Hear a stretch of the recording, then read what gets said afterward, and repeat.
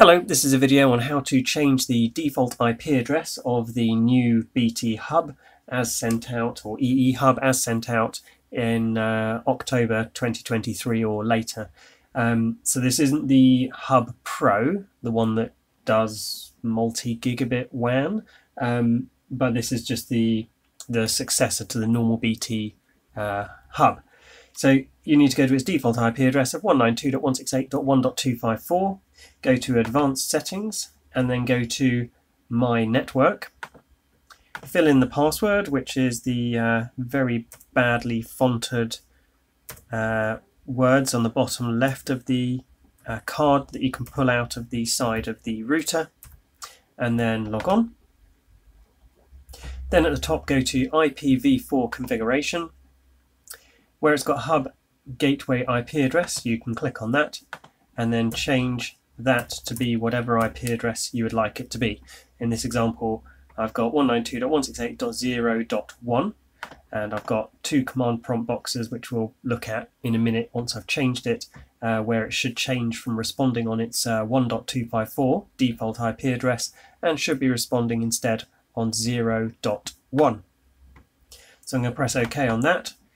The DHCP server range down here does not automatically change, so you need to click on that. Click on Custom, and then click on the start address and the end address and change those to the same range. And if you have a particular set of IP addresses that you will always want to be dynamic and you don't want to assign above or below that, then you'd want to customize that as well. I'm going to change the lease time to something lower, 4 hours. That you don't have to do unless you've got a reason for changing the lease time for your use. Then I'm going to click on Save. It's going to warn me that we're going to have to renew all the devices, renew the IP addresses of the devices on your LAN, and if you use the complete Wi-Fi or hybrid connect or mesh Wi-Fi stuff, you'll have to reboot those as well.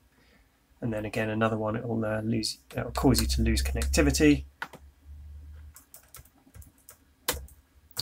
Now we need to ipconfig release, ipconfig renew, or the lazy way would be to unplug and plug in the network cable, or just reconnect to the Wi-Fi would also trigger a renew of the IP address. So what we can see here on the right hand side, we've started responding on 192.168.0.1, and on the left hand side, and on the right hand side we've stopped responding to 192.168.1.254. That's now moved over. If I refresh this page on the 192.168.0.1, we have the BT Hub's web interface. So hopefully that's been helpful to you. That's how you change the LAN IP address of the BT Home Hub. If it has been helpful to you, it would be really helpful to me if you wouldn't mind subscribing to my YouTube channel. That would be really good. Thank you very much.